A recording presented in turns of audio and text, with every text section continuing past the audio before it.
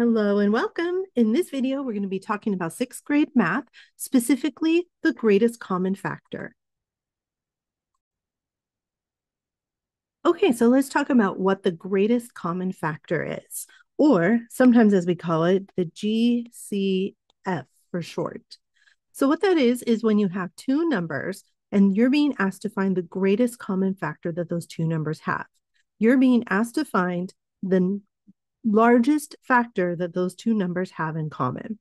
So the easiest way to show this is with an example. Let's say you're being asked to find the greatest common factor between the numbers 20 and 50.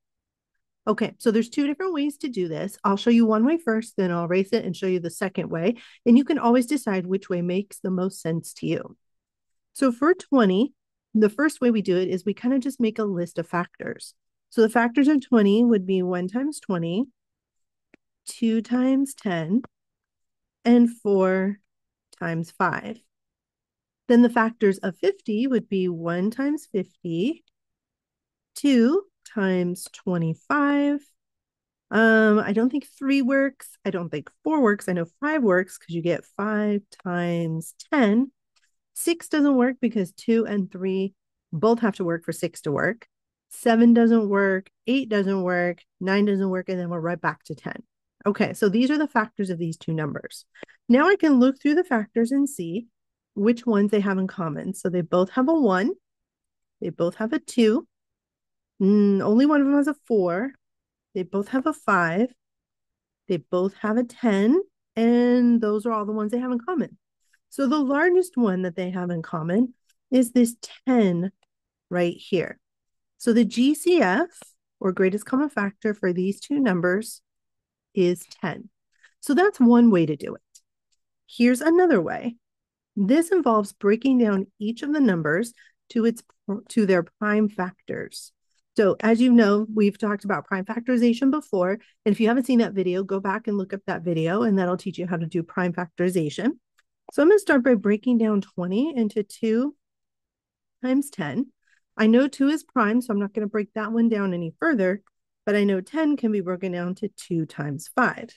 So I've already broken this one down to its prime factors. For 50, I can do 5 times 10. I know 5 is prime, so I'm going to leave that alone, but 10 can be broken down to 2 times 5. So once I've completed the prime factorization for both numbers, I'm going to look for prime factors they have in common. That would include a 2 here and a 2 here. So they both have a 2. So my GCF is going to include a 2. They have a 2 in common. Now, what I like to do here is I like to cross them off so I know that I've already used them. There we go. Make it really crossed off. Okay. So next I have a 5 here and another 5 here. So they have a 5 in common. So that's going to be part of my GCF as a 5. I'm going to go ahead and cross these off. Well, the remaining 5 prime factors are not the same. 50 has 5 left and 20 has 2 left. So those are not the same, and therefore they're not in common. So the GCF, I would come back here and remultiply these prime factors back together. So the greatest common factor is 10. So as you can see, I got the same answer as I did before. All right, let's do some practice problems. Okay, here's our first practice problem. We're going to find the greatest common factor, or the GCF, of 4 and 10. So since I showed you two different ways to do it, I'm going to alternate the different ways that I do it for these practice problems. So the GCF for 4 and 10, I'm going to start by doing 4 and 10 here. For this one, I'm just going to make a list of factors. So for 4, I know I can do 1 times 4 and 2 times 2. And again, we don't need to list it twice, but that's okay. For 10, I can do 1 times 10 and 2 times 5. Okay, so as I'm looking through, I'm looking for ones they have in common. So they both have a 1, they both have a 2, and that's where the common factors end. So the largest of those common factors is 2, making the GCF for 4 and 10 the number 2.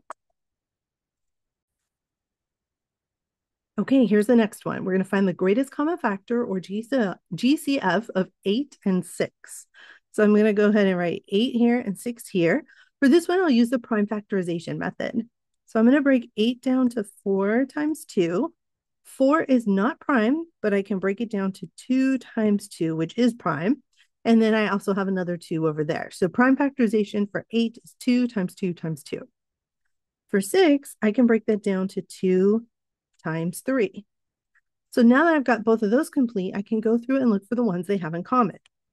Well, I see a 2 here and a 2 here. So I know my GCF is going to include a 2, and I can cross those off. And now I go back and look, and I don't see anything else they have in common. 8 has 2 2s left, and 6 only has a 3 left. So that means the GCF for these two numbers is 2. Here's our next one. We're going to find the greatest common factor for 6 and 15. So I'm going to put a 6 here and a 15 here. For this one, I'm just going to list factors. So for 6, I know I could do 1 times 6, or I could do 2 times 3. For 15, I could do 1 times 15. 2 doesn't work because it's not an even number, but 3 does because I could do 3 times 5. Okay, so I'm going to go through and look for the ones they have in common. They both have a 1. Only 1, 2 over here. Ooh, they both have a 3. And that is the last one they have in common. So the biggest common factor that these two numbers share is 3, making that our GCF. Here's our next one. We're going to find the greatest common factor of 9 and 15. So I'm going to go ahead and write 9 over here and 15 over here. For this one, I think I'll use the prime factorization method. So I'm going to break down the 9 to 3 times 3, which are both prime numbers, so I don't have to keep going there. And then I'm going to break down 15 to 5 times 3. Again, those are both prime numbers, so I know I'm done with my prime factorization there. The ones they have in common are a 3 here and a 3 here, so I know my GCF is going to include a 3. I'm going to cross those off. And when I go back and look, I don't see any other prime factors that they have in common. So the GCF, or greatest common factor for these two numbers, is going to be 3. Okay, here is our last practice problem for today. Find the greatest common factor, or GCF, of 5 and 3. Okay, so I'm going to start by writing 5 over here and 3 over here. Now, the only factors I can think of for 5 are 1 times 5, and the only factors I can think of for 3 are 1 times 3. That makes them both prime numbers. And sometimes we're asked to do this, or to find the GCF with a prime number involved. So the only factor they have in common is the 1. So if you're asked to do this, the greatest common factor of these two numbers would be 1. And that is okay to get as an answer, especially if you're dealing with 1 or more prime numbers that you're being asked to find. All right, that is it for today. Thank you.